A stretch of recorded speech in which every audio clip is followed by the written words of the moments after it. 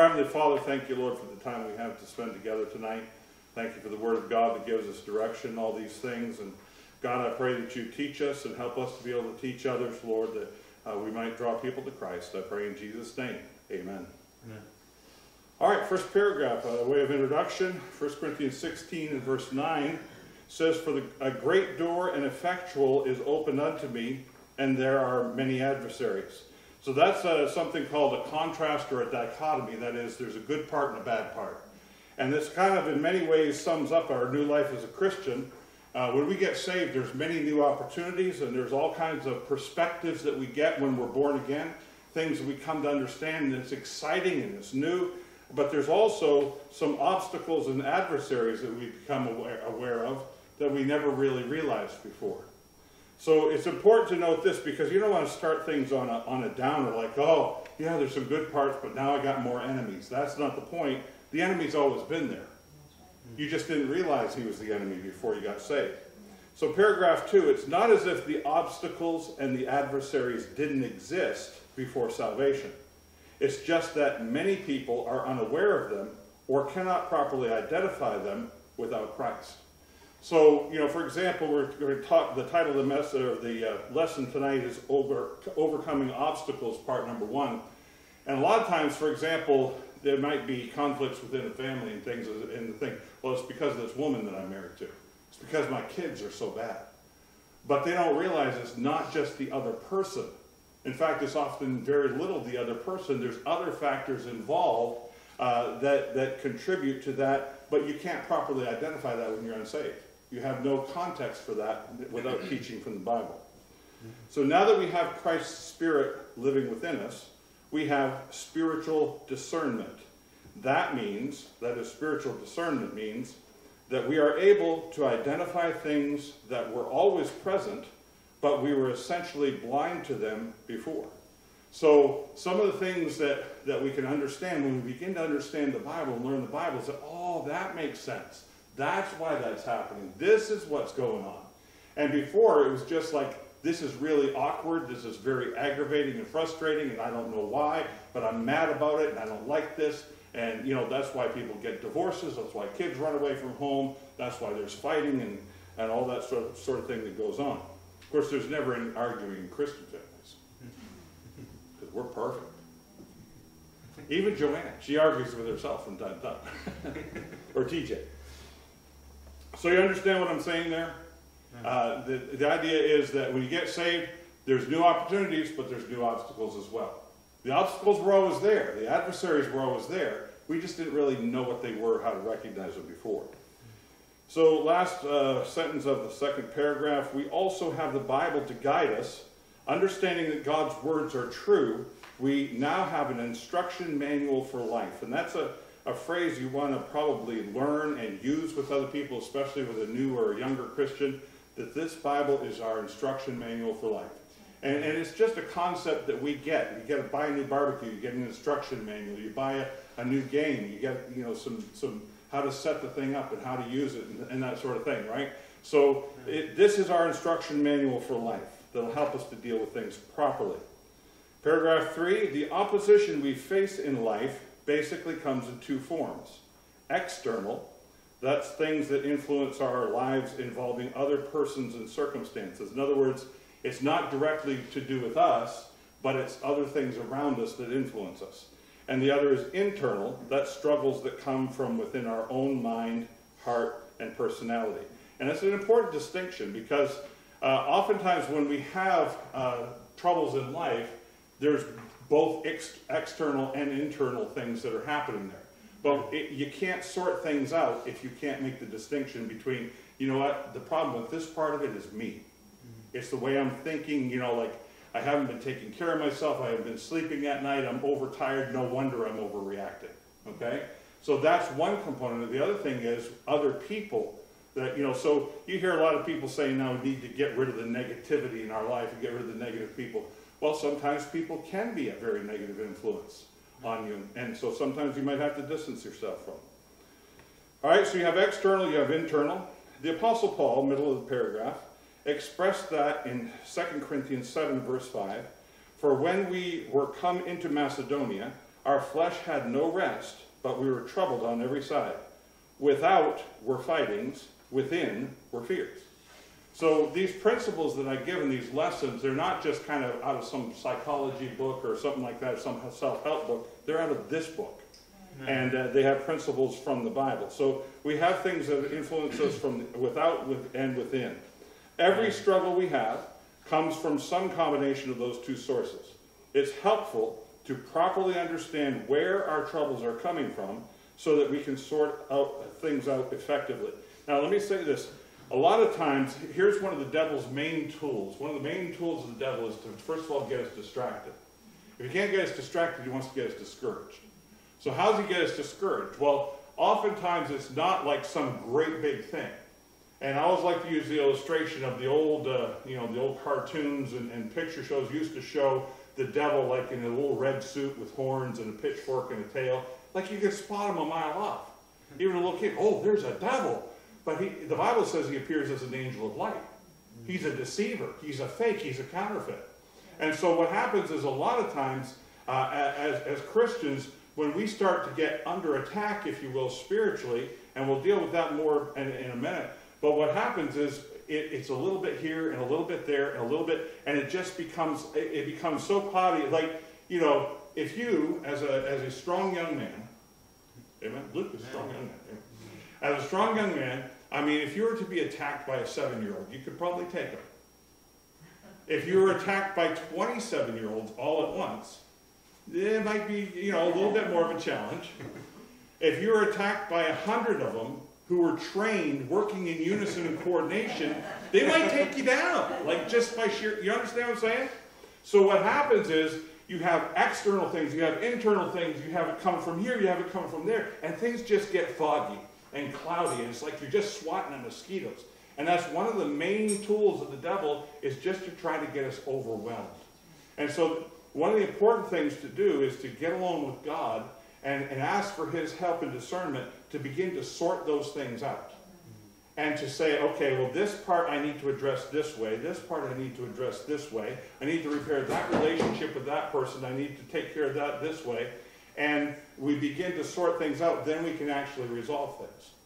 So an important part to sorting things out effectively is knowing where they're coming from.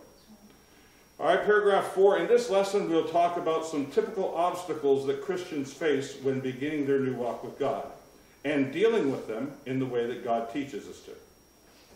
The unsaved person's way of dealing with conflict often follows the route of argument, antipathy, animosity, and then either aversion or aggression. Well, what's all that mean? First of all, you start with an argument. It's a disagreement of some kind. Verbal, whatever, blasted somebody on Facebook, whatever. You're disagreeing. Then it moves to antipathy. It's like, well, how come you don't see it my way? Why are you disagreeing with me? Don't you know that I'm wrong and that I'm right and you're wrong? And so then after argument, this hostility, and people get frustrated. And people get upset because they're continuing to get pushback. And then after that comes animosity, where I really, really don't like this person. Like it can actually, depending on the person's personality, you can actually go quickly right to hatred. Just like you get frustrated and it builds up, it's escalation, okay? So it goes from argument to antipathy, which is hostility, to animosity, which resolves into hatred. And then it goes usually one of two routes, either aversion, like get away from me, hang up the phone, I'm never talking to you again, you're off my Facebook, right? That's aversion. I'm going to avoid you. You're gone from my life. I don't want to talk to you anymore. Don't talk to me. Speak to the hand, right? It goes either that way, or it becomes aggression, which is verbal aggression, yelling, screaming, throwing things, fighting, violence, domestic violence. Trust me, as a former police officer, I've seen plenty of domestic violence. And that's how the world resolves their things. It typically just escalates and escalates and escalates, and ration and reason go right out the window, and anger in that old flesh just takes right over. In other words, things often continue to escalate till they get out of control and cause irreparable harm. There's nothing good that can come from that. In contrast, Christ teaches us the way of peace and resolution to conflicts. Of course, sometimes the parts of the conflict are beyond our control. So we can only fix what we can influence.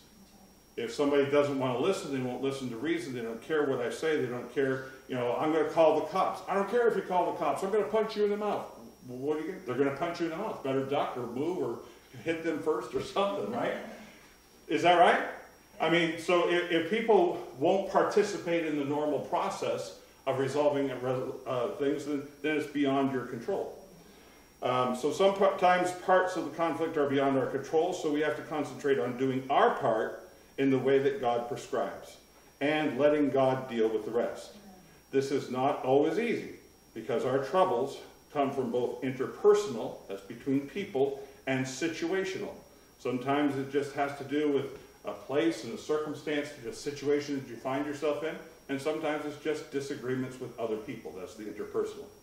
So it's not uncomplicated, but it's also resolvable with God. All right, second to last paragraph on the page. The common thread is that we all want our problems to stop. Can I have an amen there? Yeah. Does anybody say, oh, problems, yay, today's a problem day. Bring it on. We all want our problems to stop and our obstacles to be removed.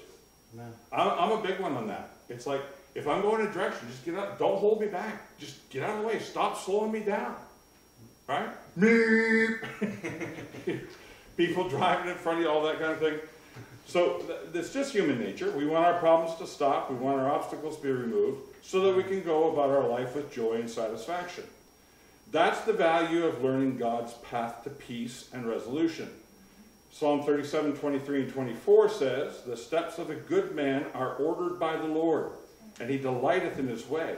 Though he fall, he shall not be utterly cast down, for the Lord upholdeth him with his hand. So when we have God on our side, and we have God leading us, then we have someone who knows everything, does everything right all the time, who is all-powerful, and we're not just kind of stumbling through life all by ourselves trying to make something work. Amen. Proverbs 16, verse 7, it also says, when a man's ways please the Lord, he maketh even his enemies to be at peace with him. And I've seen this happen in other people's lives. I've experienced it in my own life over the years, where there's people who were in opposition and were contentious and things, and God just moved them out of the way. God just resolved those things, and we had nothing to do with it. Amen. You can never do better than walking through this life with God and following his ways. The best way to overcome is to follow the overcomer. Amen. So does anybody have any question on the introduction? It's really just setting the stage, like, you know what, there's all kinds of new things going to be happening to you in life, and one of them is some new obstacles, but really they've always been there. You just now are better equipped to deal with them by doing it God's way. Yeah. All right, page number 2, and one of the first things we'll look at tonight is conflicts with friends and family. Matthew 18, verse 15 says this, moreover, if thy brother shall trespass against thee. Now, notice this is specifically within a Christian context, because these are rules for, all right, if you're a Christian and they're a Christian, then it should always be able to be resolved. Yeah. If you can't resolve it, it's either because you're not looking in the right place or you're trying to deal with it in your own flesh. Yeah. Difficulty, contentions and conflicts between Christians can always be resolved if we submit ourselves to God. Yeah. So moreover, if thy brother shall trespass against thee, go and tell him his fault between thee and him alone. If he shall hear thee, thou hast gained thy brother. But, verse 16, if he will not hear thee, then take with thee 1 or 2 more, that in the mouth of 2 or 3 witnesses every word may be established. And if he neglect to hear them, tell it unto the church. But if he neglect to hear the church, let him be unto thee as a heathen man and a publican. So what's all that talking about? Well, this passage is talking about the progression for dealing with what we called a few minutes ago interpersonal conflicts. That is, conflicts between 2 people or 2 groups, 2 families, if you will, whatever. Interpersonal conflicts. You begin by prayerfully seeking a resolution on a personal level. That's the first thing there in verse number 15. Go and tell him his fault between thee and him alone. So you're going to him and say, listen, I have a problem with this. And it's always good, as Doc used to say, to come in low. Don't come in and all proud and say, I got a problem with you. Go in and say, listen, I have a problem. Maybe you can help me out with it. I really don't understand this. Like, how did this happen? And just very humbly trying to express to them, this is why this causes me a problem. Maybe they didn't even realize that they did it. If they did it intentionally, maybe they've gotten more sense by now, and they'll be willing. So first step is to go to them personally, privately, and try in the best way that you know how, prayerfully, to resolve that. Begin by prayerfully seeking resolution on a personal level. If that doesn't work, you can take one or two others with you to arbitrate. That is to, sometimes, have you ever been in a situation where you're talking to somebody, you're kind of having a disagreement, and then somebody else goes, hey, can I just say something? I think what they're saying is this, and I think what you're saying is, and you were kind of talking past each other. You're familiar with that kind of a situation? Where you're not really listening or hearing clearly what the other person is saying. So that's the purpose of this one or two other people, is one is to be a witness that, you know what, Daisy went to this other person and she, let's say it was Jessica, she fights with Jessica all the time, not really. So she has this problem with Jessica and I was there. And Daisy was nice and she was composed and she tried to explain herself and, for those of you on the camera, that's fine. So the idea is just for accountability. Is to say, you know what, hey, listen, this person in good faith, they tried to get this thing settled. So it's for that and also for them to provide maybe a mature outside perspective to try to bring the parties together. So it starts personally, and then it's one or two others. And then verse 17, if he shall neglect to hear them, tell it unto the church. And so typically that would go through the pastor. You don't want to just say, stand up during prayer request time and say, well, I have a problem with Hannah. I tried to call her 3 times this week and she never called me back. Right? So you don't want to handle it that way. But the idea is that these are things that are fairly serious. Okay? And rather than letting them go on and, trust me, I've been in church for a long, long time. I've seen situations, fortunately, in churches bigger than this, where family over here doesn't ever talk to. If they see this family coming, they go the opposite direction. It's like, what in the... That stuff is not supposed to go on. I don't know if you know this, but that's not supposed to go on in the church.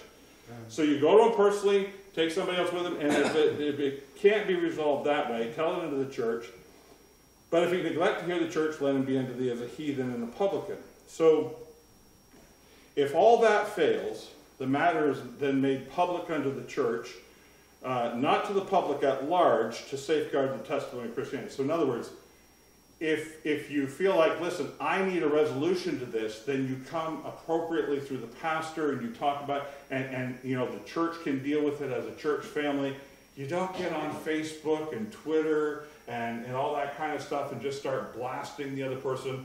When I say make it public, you make it public within the family of God, if necessary, and not out in the... Because the idea is you don't want to make it look like, well, why do I want to be a Christian? They're just like the rest of us. They can't even sort their own things out. So an offender who refuses to accept God's judgments on the matter then becomes as a heathen man. They don't lose their salvation. They don't become a heathen man. They become as a heathen man. In other words, they're not participating in the process. They're not acting in good faith before God and willing to accept what the Bible says in God's judgment. So then they're acting just as a lost person would say. I have no respect for God's process. I have no respect for God's words. I have no respect for God's judgments. And when that happens, then there's a different situation.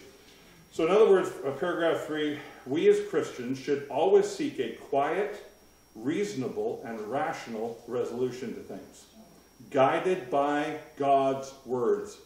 If you're an underliner, underline those 4 right there. Guided by God's words. You say, well, I don't know where to find stuff in the Bible. That's why people get the pastor involved, or a more mature Christian who has a better knowledge of the Bible to say, well, here's the Bible precedent. Here's what the Bible says about this situation and how you should deal with it. Bear in mind that this passage takes for granted that all parties are willing to act biblically. Why? Because it's a brother in Christ with a brother in Christ, sister in Christ with a sister in Christ. So it's taken for granted that they're willing to act biblically. Where that is not the case, then those who reject God's clearly stated judgments are treated no differently than if we faced a dispute with a non-believer. Romans 8 verses 7 and 8 says, the carnal mind, that is one that rejects God, I'm going to do it my way, I don't care what God says. The carnal mind is enmity against God, for it is not subject to the law of God, neither indeed can be. So then, they that are in the flesh cannot please God. So it's not about which of us is right, but God who's right. So when it gets to that situation and somebody says, well, and I've had people say to me, I don't care what the Bible says, I know what I experienced and I know what I'm going to do. Well, then I have nothing I can offer you. If you're going to flat out reject God's word, I have nothing more to say. Right? So it's assuming that people are willing to deal, so when they're willing to deal with things biblically, there can always be a resolution. All right, paragraph 4, the biblical goal is always to seek resolution and restoration. That is, get things resolved. Not everybody's totally happy, but you come to an acceptable agreement. That's resolution. And beyond that, restoration. That is, you have put yourself in a place where we can now talk. So the biblical goal is always resolution and restoration. So resolve things, come to a reasonable agreement. Restoration is now we can talk again, we can fellowship, we don't have to like avoid each other's eye contact and all that sort of thing. Amen. So restoration and resolution in a most personal and private manner possible. We never seek to sow discord or division, as the Bible calls it. So if you don't have your outline, those are, sow discord is in quotation marks as a division. Those are biblical terms by trying to recruit people to our side. And you know something, that again is human nature. Well, did you hear what, Joanne, did you hear what Jessica said? You agree with me, don't you? She's a bad person. And Luke, don't you think Jessica's a bad person? Somebody ought to do something about her, I'll tell you what. Well, Alina, isn't she a bad person? You're never going to admit that, are you? She's on Jessica's side, 100%. But you get the idea. We're never, ever supposed to sow discord and division and recruit people to our side, especially if they're not directly affected or involved.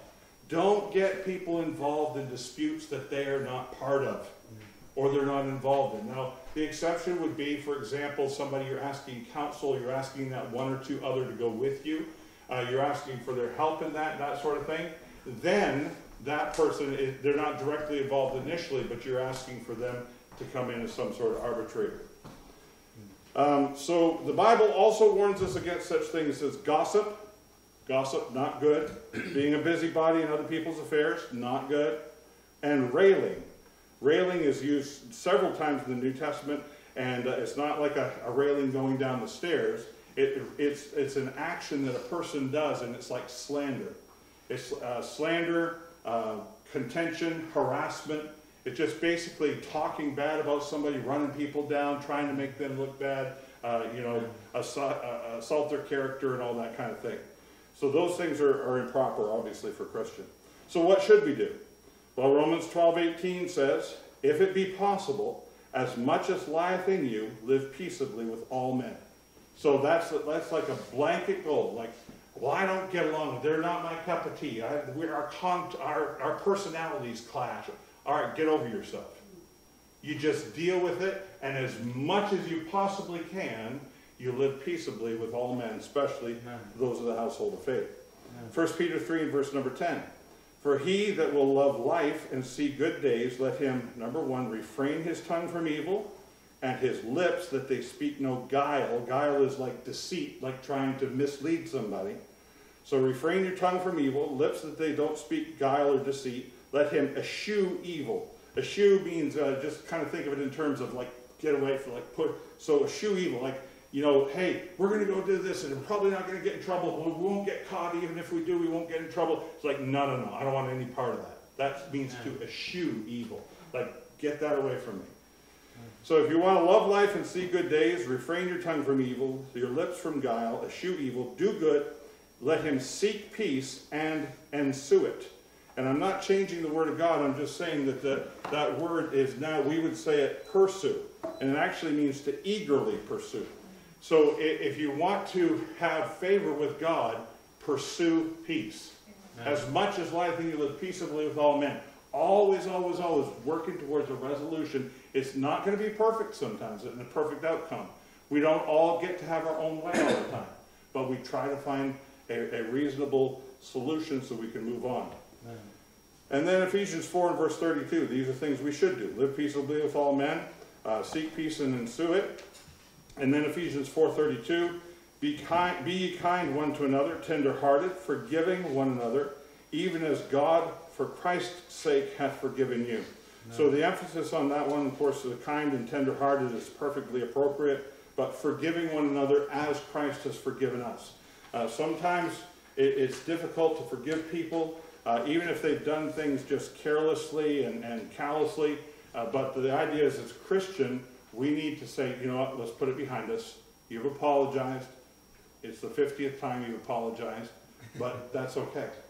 And it really is. Because Christ had said to Peter, not just 7 times, but 70 times 7. And the likelihood is, unless you're one of those really by-the-book people, 70 times 7 is what? 490, okay? So by the time you get to 480, you've probably lost count. That's really the time. So it's like, unless you're keeping a book, like, okay, you got 10 more, and then that's it, right? So we need to emphasize forgiveness. All right, page number 3, 1 Corinthians 6 and verse 6. But brother goeth to law with brother, and that before unbelievers. So that's talking about a civil court, like literally taking somebody to court downtown. Now therefore there is utterly a fault among you, because you go to law one with another. Why do you not rather take wrong?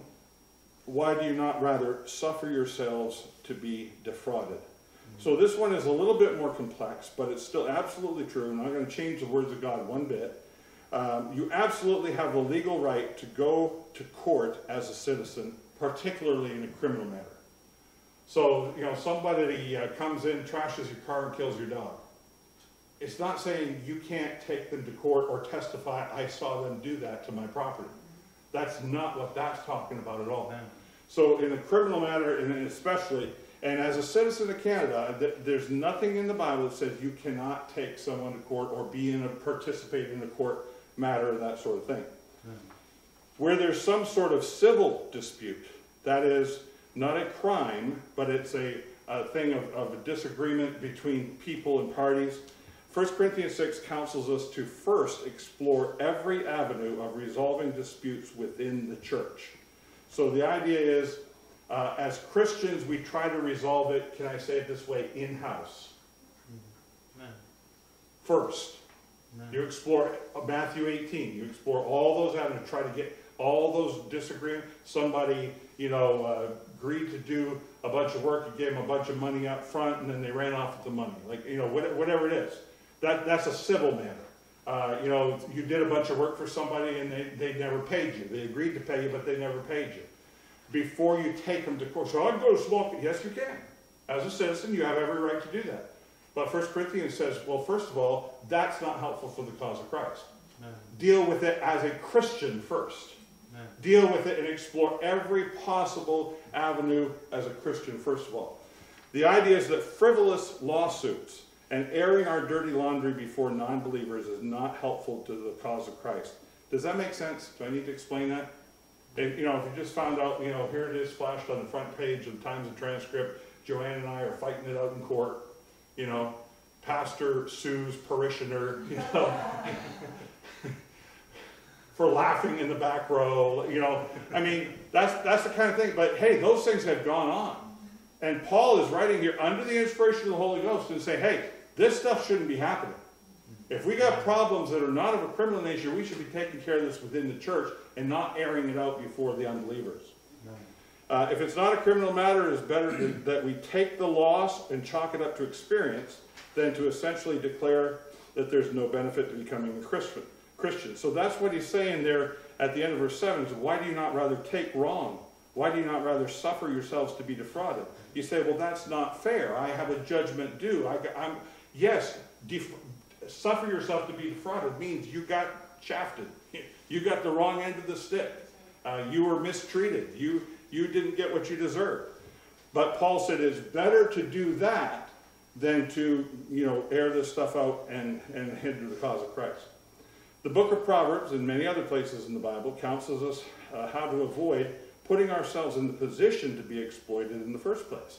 So, oftentimes, and I've done this myself, and not too long ago, where I have done things for people that I know and people who are friends and things, and I find this, whenever I have done work for people and tried to cut them a break, I usually end up losing my shirt. And not necessarily intentionally, but because I'm trying to help them out, and they have no idea that if you were paying somebody else to do this, it'd be like 3 times this. And I'm trying to do you a favor, and their continual question is, why does this cost so much? Well, go to the store and figure it out. So it seems like the more that you try to give people a break sometimes, so the idea is, as a contractor, for example, I should have a contract.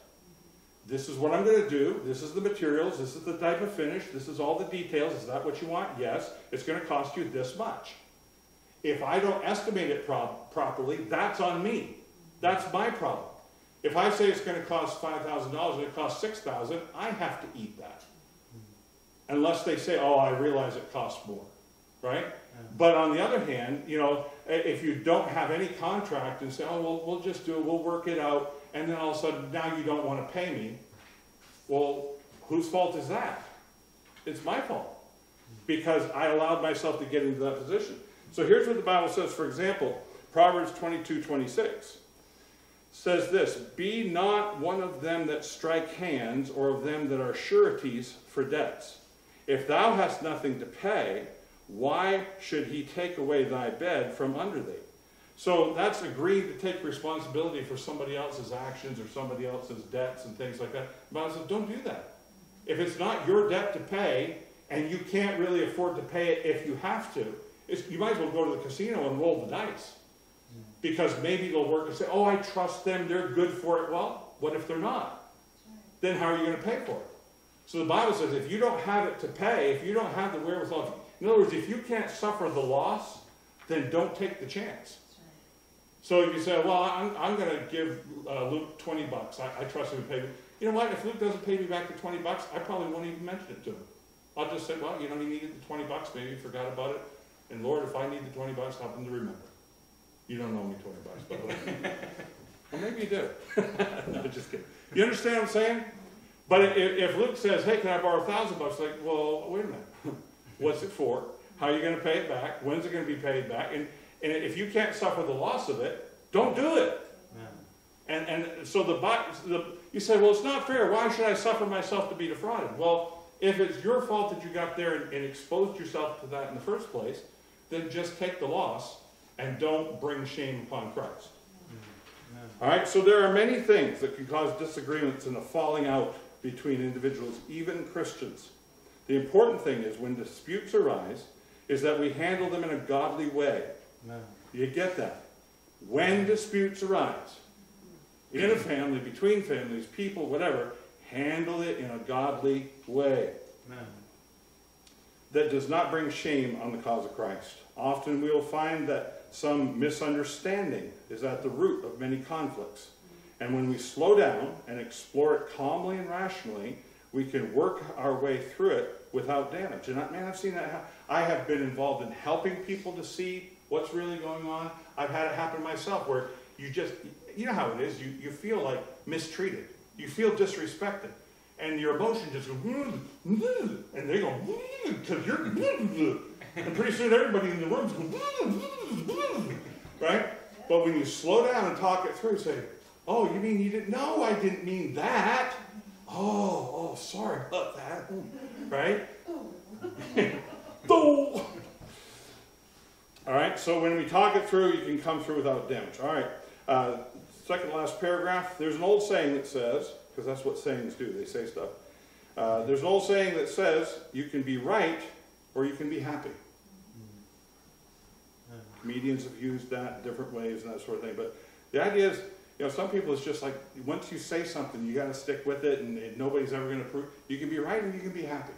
You just go through trying to fight your way into being right all the time. Many times we have conflicts simply because we don't want to admit that we're wrong. Or we may have expressed ourselves poorly. We need to remember the warning from 1 Peter 5 and verse 5. Yea, all of you be subject one to another, and be clothed with humility, for God resisteth the proud, and giveth grace to the humble. So whenever, what's the Bible saying in the book of Proverbs? Only by pride cometh contention. When contention goes out, when the pride goes out, then contention ceases. Of course, it's a clear matter of Christian principle that we are right to stand our ground. So it doesn't mean that you just let everybody steamroller over you on everything.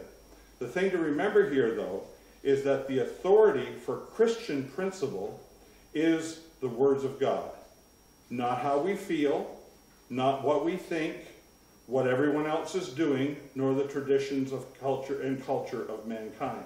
So you say, well, I'm going to stand on principle. Well, is it really principle, or is it your opinion? Is it how you feel? Is it your thought? If it's a Christian principle and you can back it up from the Bible, by all means, stand firm on it. Yeah. But other than that, be very careful about invoking Christian principle. The supremacy of God and his words is so emphatic that Romans 3 and verse 4 actually says, yea, let God be true and every man a liar. You say, well, they're wrong. Well, there's enough wrong to go around. And we all share in that. If we can't make our case clear if we can't make our case by a clear reading of God's words, then it's just opinion, whether it's ours or someone else's. All right, page 4. After interpersonal conflicts comes another great obstacle to many Christians, which is competing obligations. So personal conflicts and then competing obligations. 2 Timothy 2 and verse 3 says, thou therefore endure hardness. Sometimes things just get hard. Sometimes things are just uncomfortable, and they're an uphill climb. Thou therefore endure hardness, as a good soldier of Jesus Christ. No man that warreth entangleth himself with the affairs of this life, that he may please him who hath chosen him to be a soldier. Now the next little paragraph I put in there, and you can use those verses if you need to. You guys have heard that verse enough. You know what it's talking about. It's not talking about go to war literally like shooting bows and arrows at your neighbor, throwing rocks at him and that sort of thing. It's talking about speaking metaphorically of a spiritual battle and not a physical one of force and violence, and those scriptures will deal with that. So for someone who's newly saved, they may not get that. You know, that I need to be like a soldier of Jesus Christ and I need to go to war with people. No, that's not what it's meaning. It's meaning in our spiritual battle that we have to be careful of competing obligations, that we don't get entangled, verse number 4, with the affairs of this life. So the idea here is that being of service to Jesus Christ becomes your highest priority. Colossians 1 and verse 10 outlines the obligation towards God that we have as Christians, that ye might walk worthy of the Lord unto all pleasing, being fruitful in every good work and increasing in the knowledge of God. That's what is supposed to be happening once we get saved. That we grow and we increase in the knowledge of the Lord and we become fruitful in every good work. And we're trying to do things that are pleasing to the Lord. So if you look at Colossians chapter 1 and verses 10 through 18, and that's what this part of the thing is talking about without writing all the scripture out, the following verses give numerous justifications for this expectation. The expectation that we should be pleasing to God, that we should be giving him first priority. Well, why should we do that? Well, it says things like this in that passage, because we are strengthened with all might according to his glorious power. He's the one that gives us the power to get through this life. Yeah. Because he has made us worthy of experiencing heaven, verse number 12. Because he delivered us from the power of darkness. Because we have redemption through his blood and the forgiveness of sins. Yeah. Because Jesus is the only visible expression of an invisible God, verse 15. Because all things were created by him and for him. So, what right does God have to demand it? Well, wait a minute. He made you. That gives him the right. He saved you. That gives him the right. He empowers you to get through life. That gives him the right. Jesus Christ is the only thing we've ever seen of God in physical flesh. That gives him the right. And that all things were created by him and for him, verse 16, and because he is before all things, and by him all things consist. So he came before us, he made us, he has every right to demand that we put him first. He's God. All right? Then if you look at verse number 18, the passage concludes by saying, and he is the head of the body, the church, who is the beginning, the firstborn from the dead, that in all things he might have the preeminence. That's a very clear statement. Not in some things or in these specific things. In all things, Christ is to have the preeminence. So how do we interpret that? When it comes right down to it, nothing should take priority over Jesus Christ. If the choice must be made to discard one thing or another, and you can't choose both. In other words, if the only resolution is, I can't be in two places at once, I can't do two things at once, or I can't choose this and choose Christ, you always choose Christ. No. As a Christian, he has the preeminence, he is the default choice. If it comes down to making a choice and I can't do both things, and I have to pick one or the other, it's always Jesus Christ, if you're following the Lord. Second to last paragraph, the Apostle Paul even said in Acts 20:24, but none of these things move me, neither count I my life dear unto myself, so that I might finish my course with joy. So here's a few tips to keep from getting into the place where we feel conflicted, so that we have to choose. So a lot of times, because remember I talked about before, when I talked about the things that kind of get hitting you from all sides and it just becomes overwhelming. Well, sometimes we can get so like, oh, every time I turn around, I'm going to have to make a choice between my life and Christ, my life and Christ. How do we avoid that? Number one, streamline your life as much as possible so that you're not maxed out and never have any time or resources to offer God. So a lot of people, they just live life. I mean, I'm pretty ambitious. I like to live life and stay busy. But you can get so busy that you have no time for God. Like there's no wiggle room. There's no nothing. There's not a place for you to lay down, for you to stop and take a rest, to go on vacation. There's no place for God. Like you just got everything so tightly scheduled and go, go, go, go, go, go, go, go. It's like if God says, hey, I have need of you, where do you fit him in? Even if God says, well, you can do it on your own time schedule, but I need you for an hour. I don't have an hour, God. I don't have an hour in my schedule. That shouldn't be happening. If you're too busy for God, you're too busy. Amen. Amen. So first of all, streamline your life as much as possible. That is, cut things down, simplify things so that you're not maxed out and you never have time or resources to offer God. Number two, trust Christ. And Hebrews 12:1 talks about that, laying aside the weights and that sort of thing in our life. Trust Christ, number two, to take care of your needs when he needs you to be of service to him. So Matthew chapter 6, verses 32 and 33, your heavenly Father knoweth that you have need of things. Seek ye first the kingdom of God and his righteousness first, and all these things will be added unto you. I've said it to you before this way. You take care of God's business, he will take care of your business. Amen. So sometimes we go like, well, but if I do this, I'm not going to be able to do that. Well, do God's thing first, and he will make the other stuff happen that needs to happen. You'll find that also in Ephesians 3:20 and 21, and you can look those up on your own or with somebody if you're going through this lesson. So simplify your life so that you're not maxed out. Trust Christ to take care of your needs when he needs you to be of service to him. So if God calls, you just pick up the phone and answer, and you drop everything else and go. That's it. It's as simple as I can say. You give God first place. Number three, don't be trapped in relationships and obligations that will conflict with serving Christ. So 2 Corinthians 6:14 talks about don't be unequally yoked together. That principle of an unequal yoke, it describes two things pulling you in opposite directions. So the danger is obviously that you might choose against Christ. So whatever it is, yoke means you're hooked into something. You're obligated. You're connected. You have to be there. Well, what if you have to be a service to Christ and you have to be there?